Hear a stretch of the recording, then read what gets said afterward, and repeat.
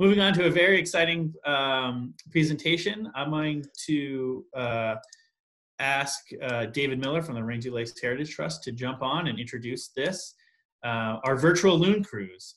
And I will say just before David starts that we have a very exciting special guest for the second half of this hour. The video will last for just over half an hour, and then I have asked on the last minute Maine Audubon's wildlife ecologist Tracy Hart to join us. Tracy manages our Maine Audubon loon count and knows all about loons, so she will be on the second half of the hour to help answer questions and talk about Maine Audubon's work with the loons. So I'm going to start sharing my screen. If David, you'd like to do an introduction. Thanks, Nick. Yeah, I just want to give you a couple of minutes of context around this loon cruise. So we went out last Sunday morning on Rangeley Lake with Kevin Sinnett, who runs a series of loon cruises during the summer. Rangeley Region Lakes Cruises and Kayaking, it's called. We're joined by two biologists, one Danielle Doria from Maine Inland Fisheries and Wildlife, who may be on this Zoom call, and Alex Dalton from the Biodiversity Research Institute, both tons of experience on loons. It was a stormy, relatively cold, windy day, but we got great footage thanks to Maine Mountain Media, who turned this around in about 48 hours into a finished production. So sit back and enjoy, and come up and see us next year. Come up anytime to take a loon cruise with Kevin. This area has a wealth of loons and other wildlife, as we've been hearing about.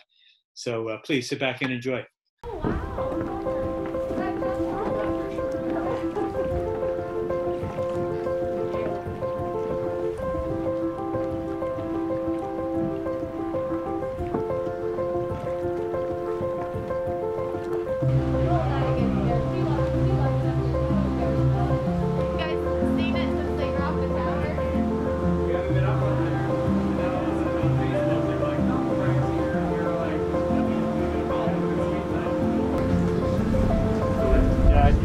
Introductions that kind of around the circle first.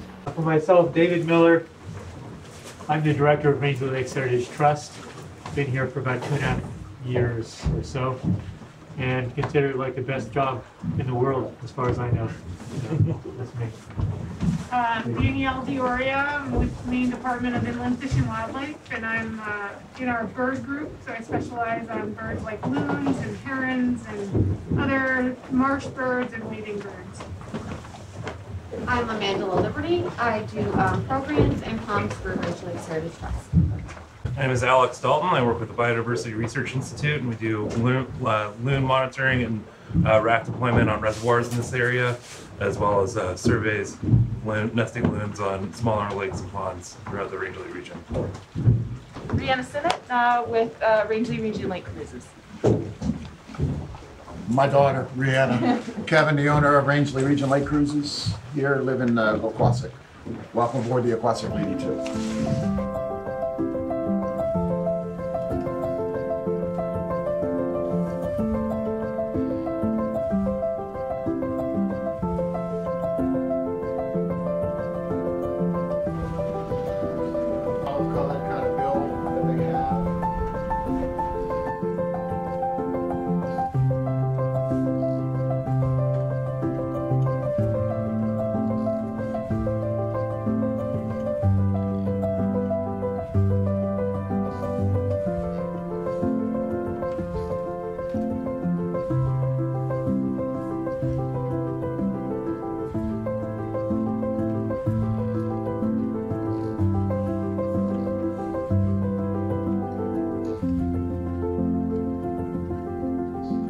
So I'm Danielle Dioria. I'm a wildlife biologist with the Maine Department of Inland Fisheries and Wildlife, and one of the species that I focus on for the department are loons. And our role with managing loons in the state is more of like a facilitation and coordination role. We work with a lot of other partner organizations and researchers and just kind of make sure that what everybody's doing kind of makes sense. And we are kind of in charge of understanding their population on a statewide level. So that's where working with other partners really is an efficient way of doing that with such a large state and such a large loon population. Yeah, my name is Alex Dalton. I'm a wildlife biologist with the Biodiversity Research Institute. I've been studying loons with BRI since 2015. It's with my time split between Massachusetts and northern New England here in Maine. And I've been the field supervisor for this project since 2016. And the work that we do centers around the loon population in the Rangeley Lakes region, primarily deploying and maintaining nest rafts on some of the hydropower reservoirs in the region as a mitigation strategy against the effects of fluctuating water level on loon nesting. And we also study loons on small ponds and lakes throughout this region, and have been banding loons in the Rangeley region since the mid-90s. I think 1994 is the first loon that Dave Evers, my CEO, banded up here, and we've been color banding loons ever since. That's a huge part of my job up here.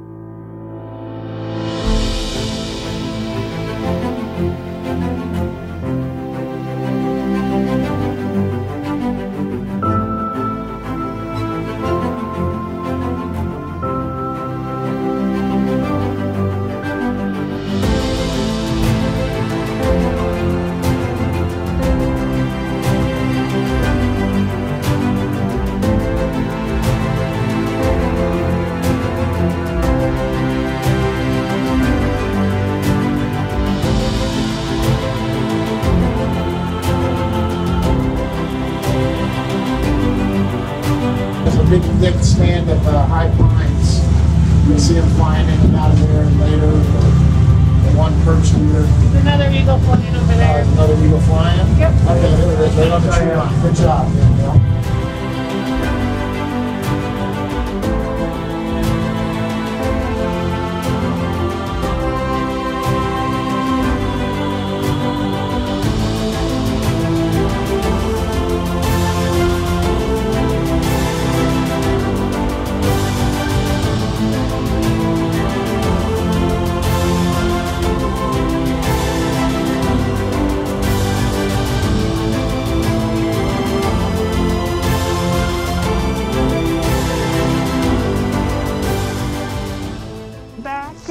Late July last year, one of our wardens got a call of a dead bald eagle floating on Highland Lake in Bridgeton. And when he went out to check it out, he also found a dead loon chick right nearby. And so, you know, it was kind of interesting, but as always with eagles, we usually, if we collect a dead bald eagle that we're not sure what happened to it, we want to know if it was shot, so he took it to a vet to get x-rayed. There was no sign of the eagle being shot, but they did notice a wound to its chest, and you know, something had hit its chest and opened it up a little bit. So, you know, they collected the eagle and the loon chick, and then we were kind of wondering what happened with having a dead loon chick next to a dead eagle. It seemed like most likely something happened to the eagle because of that dead loon chick, that the eagle had most likely gone after the loon chick, and that possibly the adult loon had actually gone after the eagle. So we had We collected both the eagle and the chick. We took them to a lab in New Hampshire that did a necropsy, which is basically an autopsy on a wild animal, to see what actually happened. And we wanted them to pay close attention to that wound to the eagle's chest and see if it was consistent at all with the beak of a loon, because we know loons will attack, whether it's each other or potential predators, with their beak. They'll come up from under the water at full speed and come up towards the chest of another loon or maybe another duck or something else that's in the area. And sure enough, the measurements and everything of that opening in the eagle's chest and its sternum were consistent with a loon's bill. And it went straight to the heart of the eagle, so that eagle died pretty instantly. And we're pretty sure that it was most likely the adult loon that actually stabbed the eagle in the chest and killed it instantly. And it was most likely because the eagle had gone after the chick. There were puncture wounds in the chick that were consistent with an eagle's talons. So that loon was trying to fend off the eagle and protect possibly its other chick as well. So the major threats to loons in Maine and even in the Northeast and throughout their range, one of the big ones that we're seeing is lead poisoning, and that's from things like lead fishing tackle. So a lot of states, including Maine, have implemented new regulations that outlaw certain sizes of lead fishing tackle that loons are susceptible to picking up, whether it's picking up lead from the bottom of the lake. They pick up stones to help digest their food, and so sometimes they might pick up a lead sinker or a jig, or they might actually go after a fish that a line has been cut, and so there's still lead tackle attached to that fish. So that's one of the major causes of loon mortality, at least amongst our adult population, our healthy loon adult population.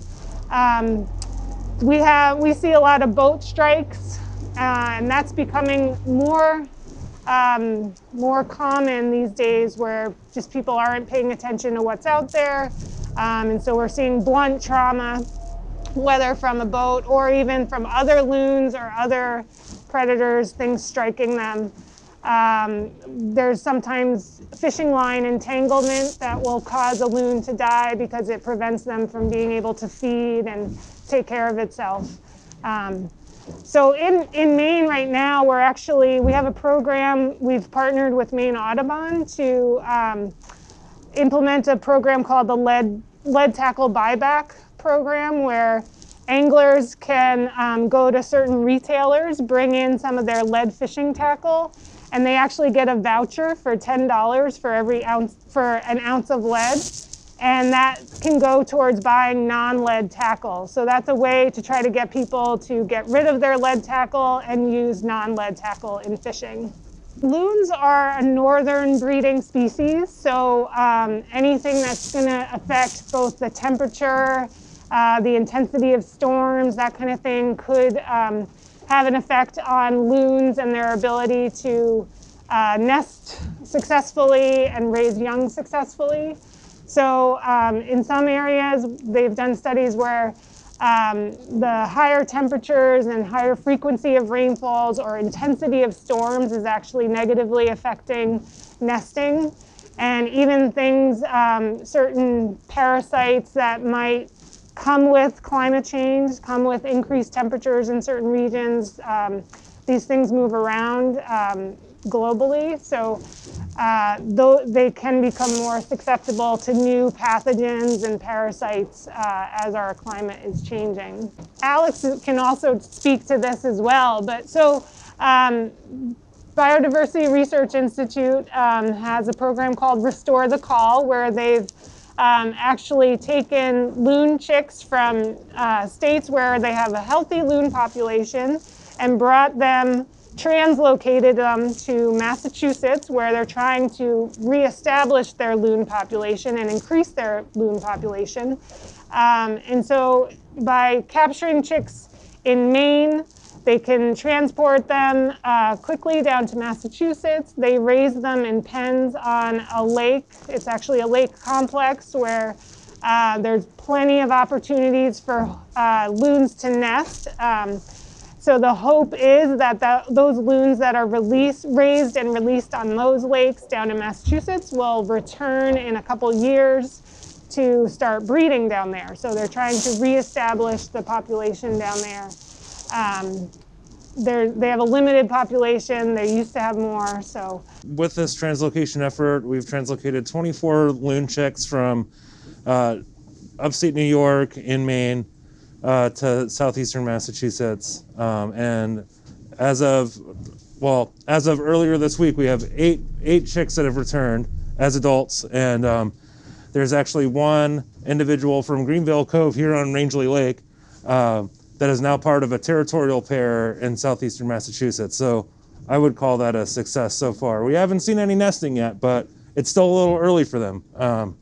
And that was a chick that was translocated in 2017, and now it's already back out and part of a territorial pair in southeastern Massachusetts. So early results it's looking pretty good.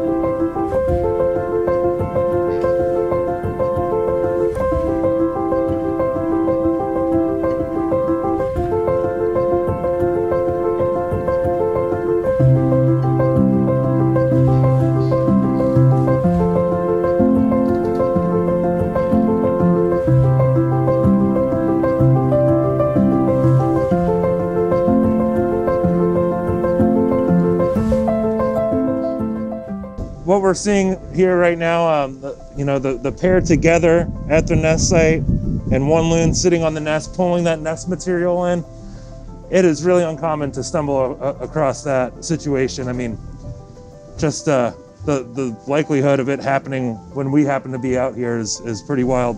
And it is quite a treat to see here at the Rangeley Birding Festival.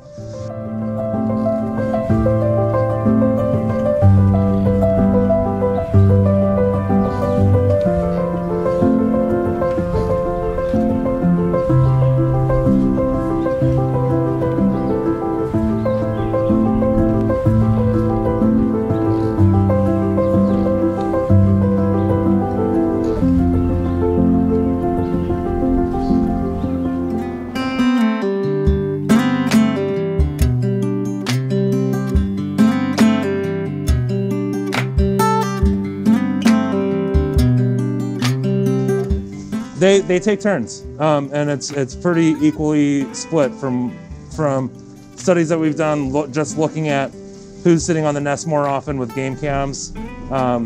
It's pretty equally split. And as far as like finding the nest site, it's something they will also do together. If they're already sitting up here, they've probably laid an egg, if not two already. And the typical incubation period is around 28 days. We say 28 to 32. Yeah, so in a month we can expect to see some chicks out here if everything goes well and the water level doesn't come up too much and that eagle over there doesn't come after them too much.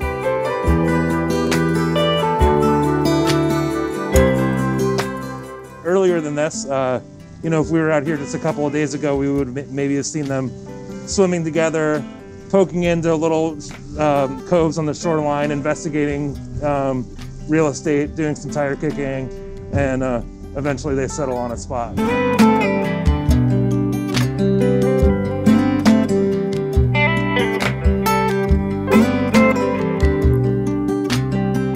Our banding studies and other banding studies have shown that loons don't mate for life, and I think the average partnership, span is around 5 years before they start to change over. But some pairs have been together longer, and some pairs are only together for a year. And we even have it happen that the partners switch over the course of a nesting season. The oldest band loon on this project or in this region is on Umbagog Lake, and she is now 32.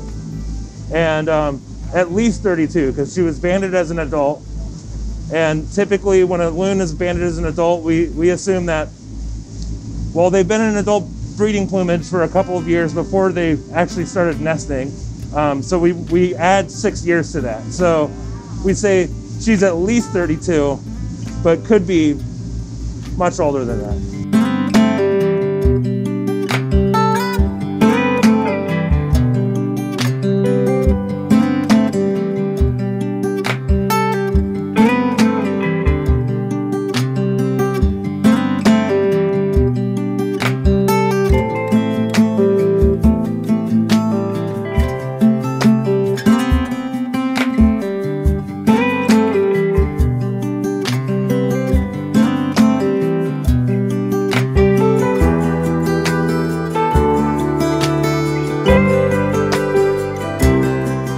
Typically, to establish a breeding territory, to find a mate, establish a breeding territory, the first 2 to 3 years of their lives are out on the ocean before even coming back to their natal lakes. And then when they get to their natal lake, it's not assured that they're going to have a nesting territory. And you get to some lakes that have a higher density of loons, there's a lot of competition for nesting territory. And which, you know, I'm sure anybody who's watched loons on this boat has eventually at some point seen 2 loons kind of going at it with each other. And so finding a partner, establishing a territory, and actually getting around to mating, we say about 6 years. And I want to say, I just heard there was a banded loon in Michigan. It was either Michigan or Wisconsin. And I think it's 34, which, yeah, it's quite impressive. And really though, we've only been banding loons since the late 80s. That's so it could be a lot longer. We just don't know yet. Most common reason for loon relationships breaking up. Wow. Probably a lack of communication, you know? There's not one aggressor when it comes to breaking up loon nesting pairs. Males and females both fight each other. They both fight, you know, other territorial loons. And so, you know, often what will happen is that an older bird and the older bird and the nesting pair will eventually get forced out by some younger loon that wants that territory. And the thing is the territory. It's the territory more than even the mating partner, it seems like. But, you know, I'd still default to the lack of communication, you know. It always comes down to it. So ways that people can help loons. One thing is they can get involved in the Maine loon count. It's an annual count where volunteers go out on lakes all across the state and count how many adults and chicks are out there. It's like a half-hour event, the 3rd Saturday in July, and that's run by Maine Audubon. And then other programs, lake owners can sign up to be Loon Smart. So there's certain things they can do on their property that help provide habitat for loons or at least protect the water quality of that lake. And so that's one thing that lake landowners can participate in. One important thing to remember while out on the lakes and ponds here in Maine and admiring loons, as they are something to admire, is to give them their space. They come up here to breed and raise chicks and raise a family, and it's important that we give them their distance to do that. And so if you see a loon sitting on shore, just paddle away or back away from it, give it plenty of space, a few hundred feet. And if you're out on the lake and you come close to some loons and you start to hear them vocalize, especially if you hear what we call a tremolo call, please back up and give them their space. They come here to do one thing, and that's not getting pestered by us. So they will appreciate it, and we will too. Loons can tell us a lot about our own environmental health. They're at the top of their food web, and in that they are an indicator species of many environmental contaminants that our environment might be subject to. And one big one is mercury. Mercury in the Northeast has affected loon populations since the 70s, if not before. And a huge reason for that is that industry in the Midwest produces particulate mercury into the atmosphere, and prevailing wind currents bring that mercury to New England. And when that mercury is in the air as particulate, it comes out as rain into our environment, into wetland environments and lakes, where bacteria in the soil actually make that mercury what we call bioavailable. And it goes into plankton, it goes into fish, it goes into loons, and it accumulates in loons because they're a long-lived species that predominantly eats fish. So when we go out and ban loons, we're also taking blood samples and feather samples to look for contaminants like mercury. And our studies have shown and given us insight as to how environmentally healthy one lake is versus another due to particulate and accumulated mercury in that system. So loons play a vital role in their food web, which also helps us to better understand the overall health of the food web in these aquatic ecosystems here in Maine.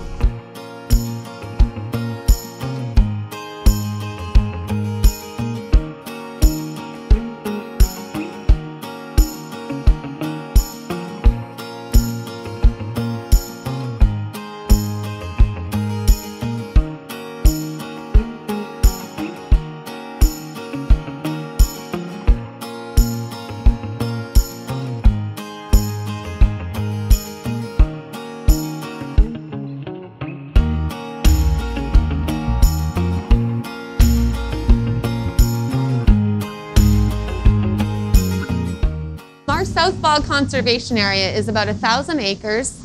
It's a true working forest, which means that we actively log it throughout according to our forestry management plan. We have just about 5 miles of trail that meander along the South Bog Stream, and we've put a lot of time and effort into South Bog Stream. It is the only natural spawning ground for native brook trout in Rangeley Lake.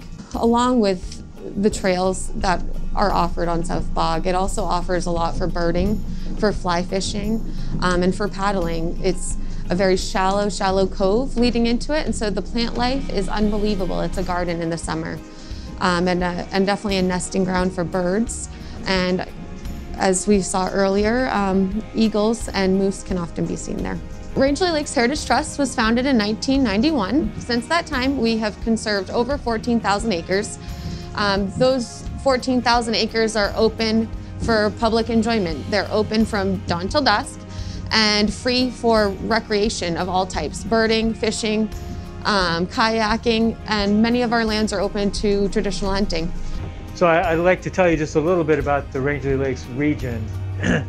So in the region we have 6 major lakes, Rangeley Lake among them, and Moose Lake Maguntic right across from us. About 112 lakes and ponds, I think, in total, and 5 rivers we consider to be some of the best rivers in Maine and some of the best brook trout habitat in the United States. An interesting thing about Rangeley that's becoming better known is that we sit in Maine's western mountains, which sit in the middle of the longest continuous temperate forest in North America. And in the future, this area is going to get more and more attention for its biodiversity, its wildlife, and its resilience in the face of climate change. Let me just say a few words about Rangeley Lakes Heritage Trust. So we're one of many, many land trusts in Maine and in the United States. Our mission is to conserve land for the benefit of the community and future generations. So we're responsible, when we say land, for the lands and waters of this region. We own about 5,000 acres. We manage another 9,000 acres. And we're always looking to see how we can engage the community, because we believe in the idea that there's no real conservation long-term in this country without community engagement. So we spend a whole lot of time engaging the community in activities, both around conservation and outdoor recreation. When it comes to water and the lakes and rivers, for the first year ever, we're employing a river ambassador on the Rapid River and the McGalloway River to represent the interests of the river and the interest of conservation in general. Beyond that, we have about 60 to 100 volunteers every year who monitor for water quality and clarity on the lake. And we employ 3 to 5 courtesy boat inspectors to inspect boats and educate the public about introducing or not introducing invasive species into our lakes, which are some of the best, cleanest, most beautiful lakes in the country. My name is Kevin Sinnett.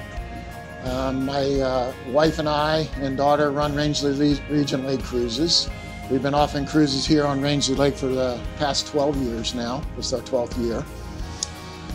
We just enjoy getting our guests and visitors out. This is, we feel anyway, one of the ways that families particularly can get out on the boat, groups of 6, 8 people that come up to the area to learn about the beautiful lakes of Rangeley, the mountains, and of course viewing wildlife, the loons in particular, a very occasional, rare I should say, moose swimming across the lake, which we've had a couple, 3 times. But primarily the bald eagles, the common loons, especially when they have their chicks, and some of the other waterfowl that we see on the lakes. So it's fun to get them out. We also do a lot of history of the Rangeley area, which is of course long-standing with the railroads, the old hotels that were along the lakes, steamboats that steamed on the lake. So we mix history with the outdoor waterfowl, wildlife that we tend to see here. And of course, like every business in town, promote the area and market and recommend other areas for people to see, go out and hike, visit their Heritage Trust properties for hiking. I also coordinate the Rangeley Lake annual loon count for Maine Audubon. We've been doing that now for 3 years. I arrange for volunteers on the lake to spot the loons from the shoreline on the 3rd Saturday every July for the annual loon count.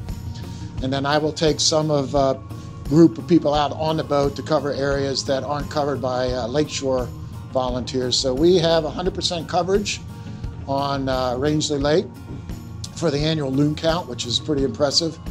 32 loons we counted last year, that Saturday morning, an unbelievable number for Rangeley Lake. I do want to mention the Heritage Trust this year has assumed the role as Region 11 coordinator for the entire area, not just Rangeley Lake, but the many lakes and ponds in the area. Elena, I believe is her name, is volunteered or has taken that responsibility on, which is very nice for coordinating the count of the loons.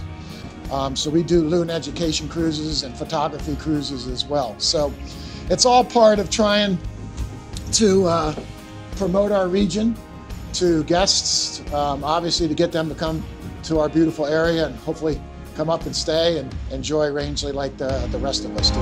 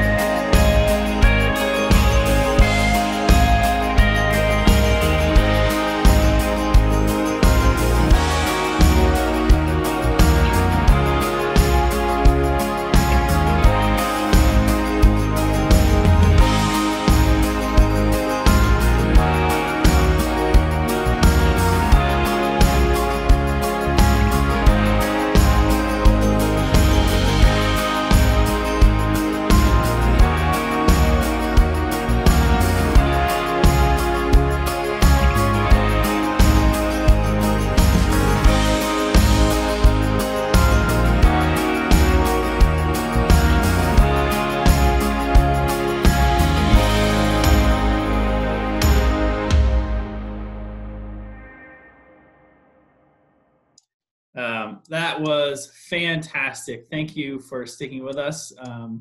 I want to thank a lot of people for making that happen. the Rangeley Lakes Heritage Trust, of course, Maine Mountain Media, who went out and filmed that on a very short notice. That was filmed this past weekend, and they put it all together, edited it all together, put the music in, etc., just in the last couple of days. And so thank you so much to Maine Mountain Media. They are online at mainmountainmedia.com if you want to go check out their other work or hire them for a project. Also want to thank, of course, Kevin Sinnett and Rangeley Region Lakes Cruises and kayaking. If you are coming to the festival next year or up in Rangeley for any time, please go jump on a boat with them. They're at rangeley-lakes.com. And of course, thank you to Biodiversity Research Institute, BRI, and the IF&W, Maine State Department of Inland Fisheries and Wildlife, for coming out and educating us. We have some time left, and I want to bring on my colleague, Tracy Hart.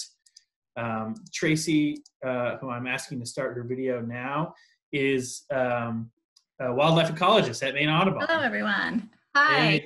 Hi, we can hear you. Thanks for having me. Thanks for coming on a little bit last minute. So I want to open it up now to, well, I'll let Tracy introduce herself and introduce the work she does for Maine Audubon and for our loon count. If you have questions for Tracy or for anybody, for me, about loons, please put them in the chat below and we will get to it. So Tracy, please introduce yourself. Great, thank you.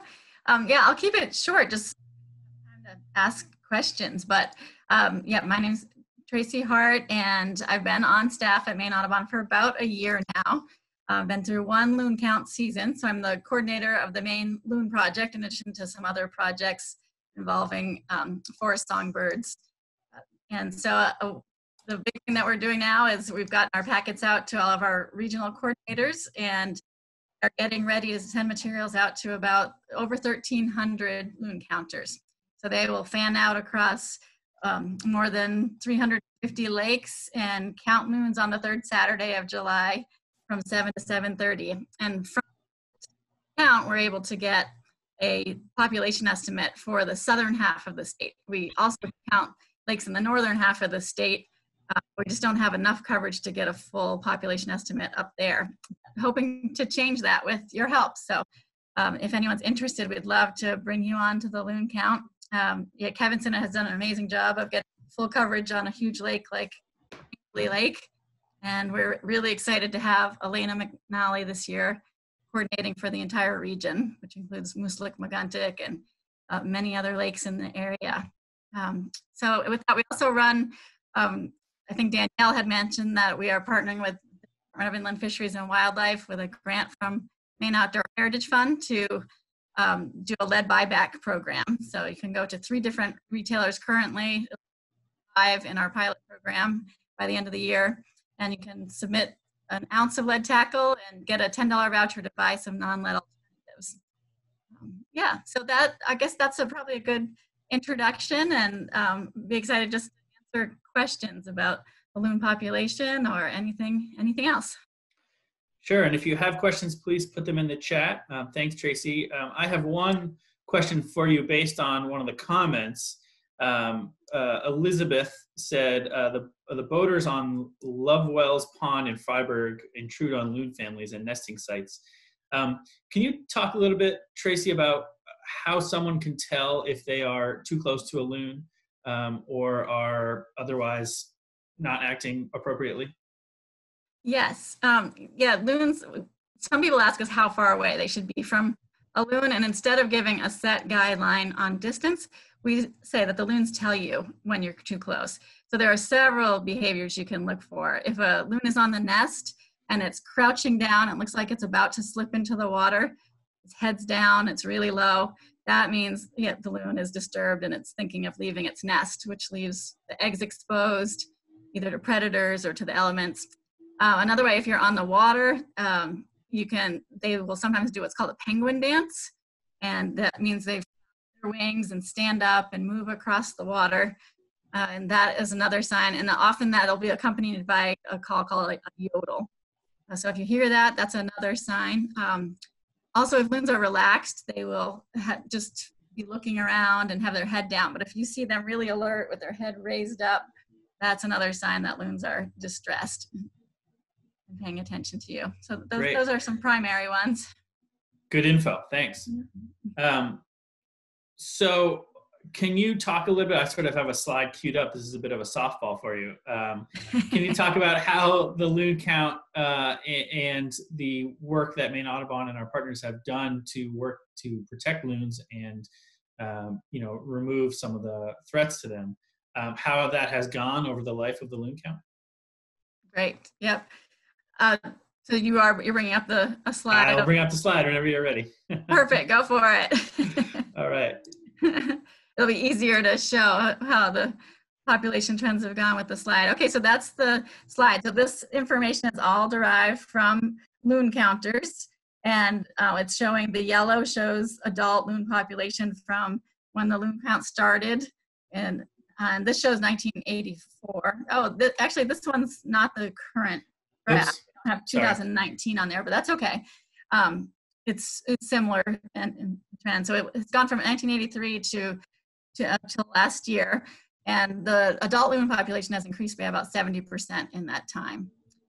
So it's been a huge success story, and that we attribute that to a bunch of different reasons.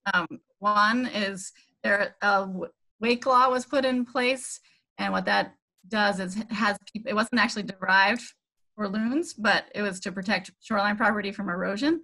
But boat operators are not allowed to go above wake producing speeds if they're within 200 feet of shore. And that's done a lot to keep nests from flooding and has helped the loon population a lot.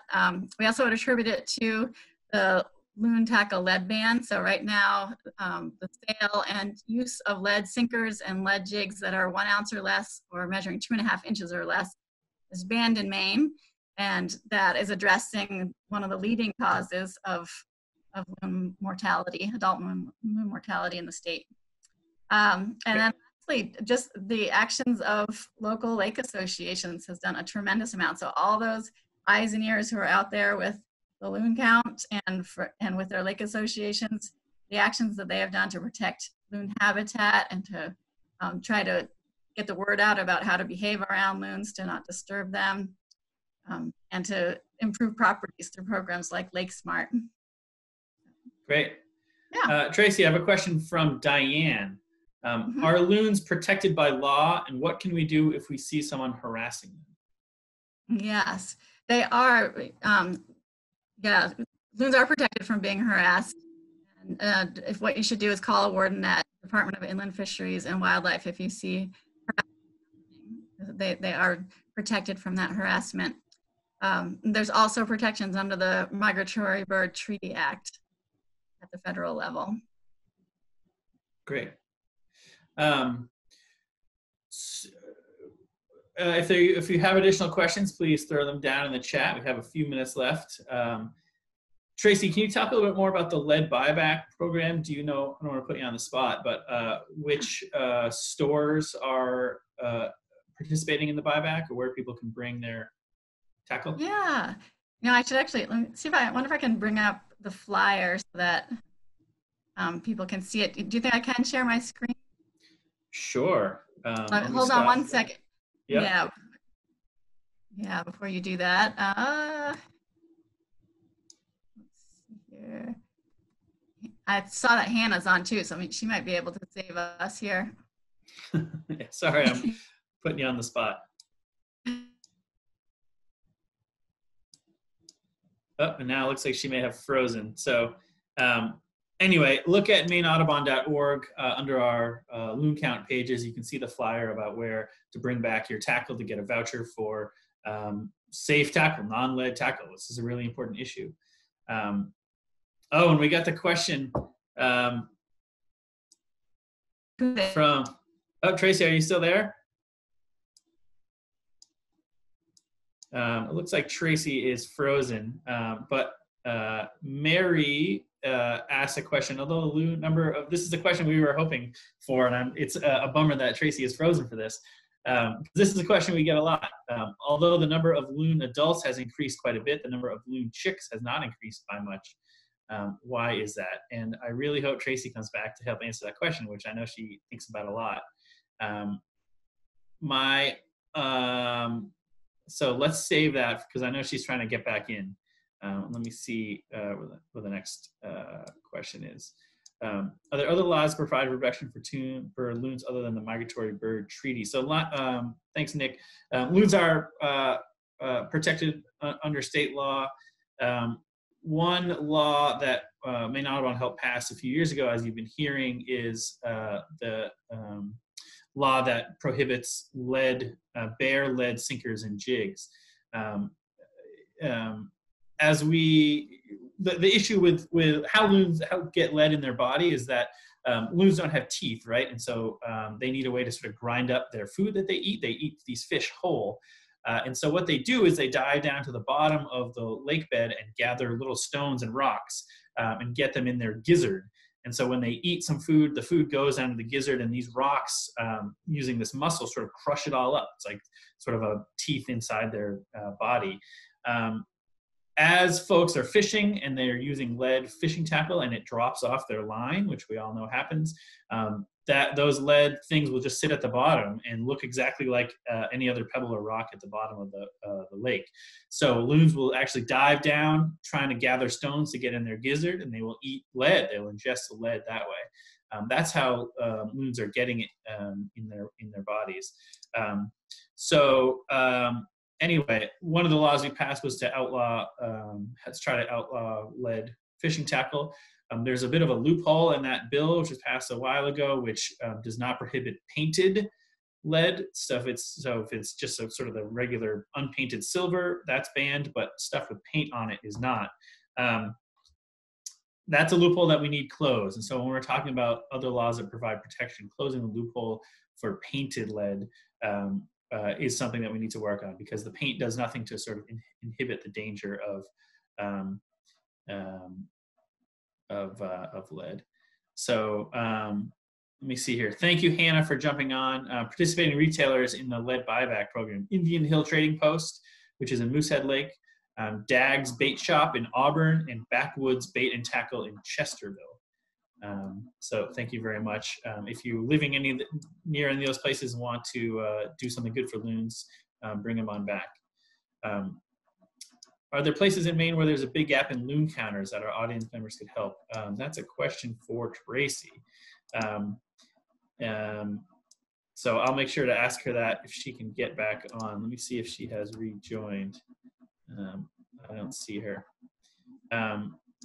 Kevin, Maine has the second largest population of common loons in the country, behind Minnesota, where it's the state bird. Way to go, Maine! We're doing it, and it's a population that's on the rise up. And Nick, do other laws protect loons from harassment? That's another one for Tracy. So sorry for the technical snafu there with Tracy. I will make sure to get her all these questions, and we will reach back out. Perhaps I can answer them on tomorrow morning's session. And that may be a good transition right now. Let's transition. We're ending the first morning of the Rangeley Birding Festival. I want to thank you all very much. And David, maybe if I could have you jump back on the video. There you go. Thank you so much for joining us. This is fantastic. We've had over 100 people all morning on the festival, which is great. Again, this is no substitute, we realize, for the actual in-person festival. We hope you can join us next year, which will be exponentially more fun, and we won't have to worry about technical snafus or any of that stuff. We'll just be looking for birds.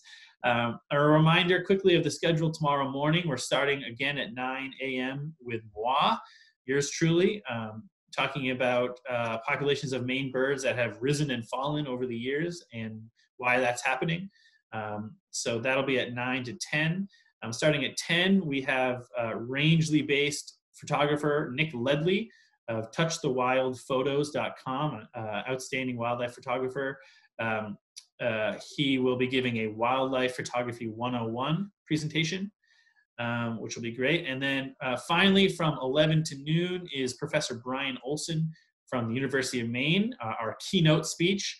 talking about lumps and splits, birding field guides, and species of birds. Brian is a very entertaining guy, very entertaining speaker, so we're looking forward to that.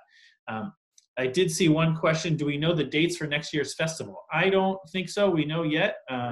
David's shaking his head. We don't, but it'll be this early part of June, first weekend, somewhere around there. So keep that time frame open. David, do you want to say a few more words when we head out? I just want to thank you and all of our presenters and everybody for joining us. And please come on up this summer too if you want a nice socially distanced experience out birding. Doug really pointed out well what a wealth we have up here. So thanks everyone for being part of this. All right, thank you. Well, with that, I'm gonna end morning one of the Rangeley Birding Festival. Thank you again so much for joining. There is a different Zoom link for tomorrow morning's session, so that should be found in the registration email that you got back from the Heritage Trust. And if not, we'll be posting links on Maine Audubon's social media, Facebook and Twitter tomorrow morning. So we hope we see you back. Have a great day, and thanks again.